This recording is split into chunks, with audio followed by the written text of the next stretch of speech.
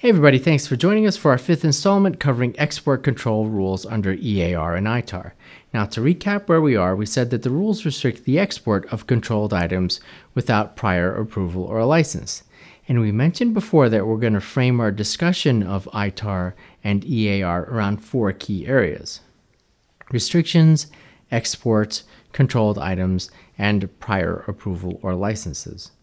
Now we started first with ITAR, and we've already covered controlled items, exports, and restrictions under ITAR.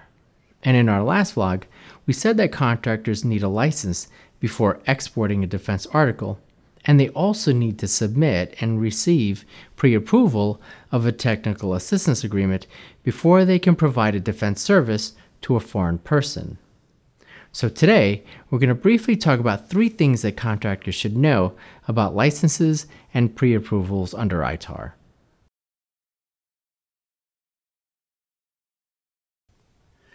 So one thing that contractors should know is that they have to be registered with DDTC before they can obtain a license or pre-approval of a technical assistance agreement.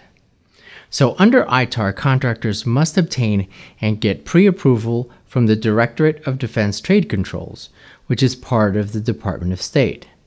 But before they can obtain pre-approval or a license, contractors must first be registered with DDTC.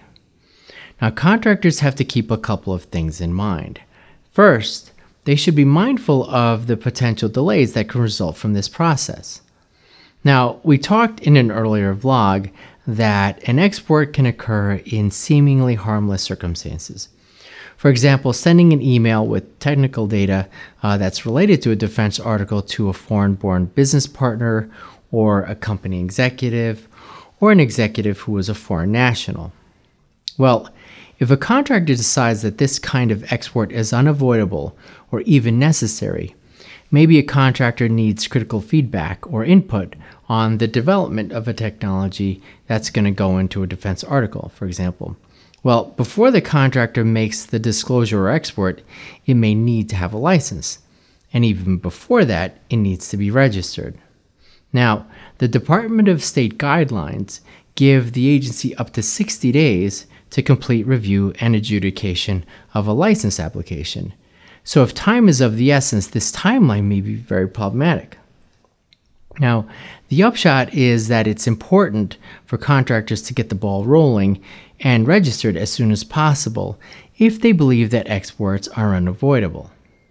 Now, one other thing that contractors should keep in mind is that registration with DDTC is not free. Fees start at a little over $2,000 annually.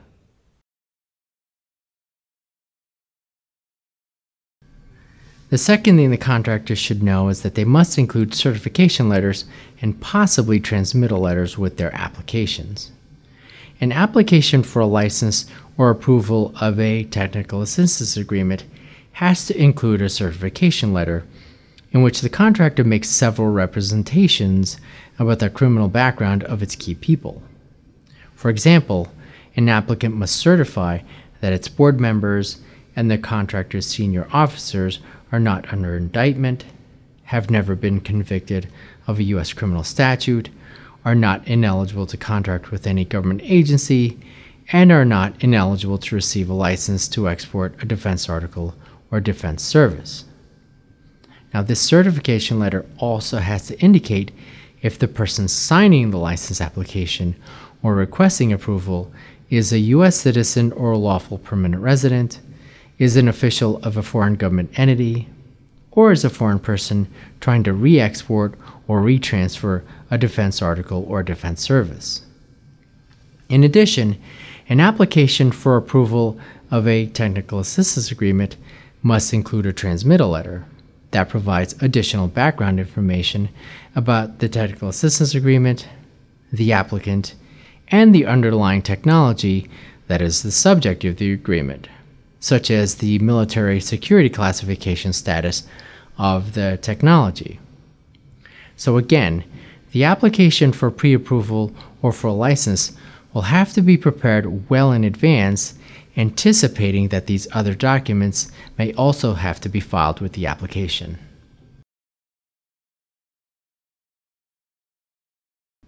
The third thing that contractors should know, and this reiterates a point that we made in a prior vlog, is that licenses and pre-approvals are not necessary if there is an exemption that applies to the export. So if a contractor knows it needs to export a defense article or a defense service, before it applies for a license or seeks approval of a technical assistance agreement, it should first determine if any exemptions apply. And these exemptions are found in ITAR sections 123 and 124. And as we mentioned in our last vlog on ITAR restrictions, the exemptions apply to very particular circumstances. For example, there are several exemptions for several kinds of exports that the U.S. Customs and Border Protection Agency are required to allow without a license.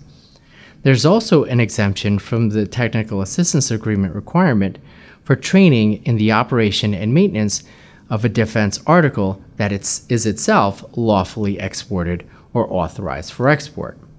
So if a defense article can be lawfully exported, you don't need to get pre-approval of a technical assistance agreement to cover training on the use of that defense article. So again, before applying for a license or pre-approval, contractors should see if an exemption applies.